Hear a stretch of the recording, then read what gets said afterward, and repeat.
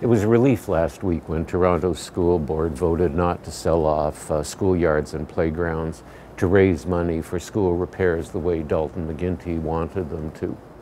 A relief because schools and their playgrounds are part of the same thing, a healthy public life.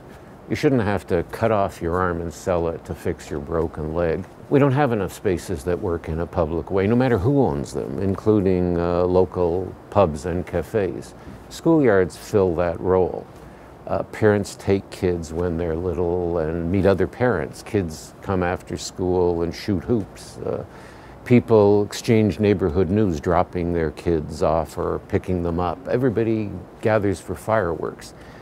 It helps create a shared reality where you live so you don't have to get up, go to work or school, and go home again. But where will the money come from to fix the schools?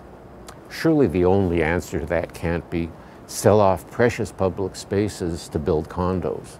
You have to start by knowing what you value and why and proceed from there. Those places aren't just random assets or chips to cash in. They make and break communities.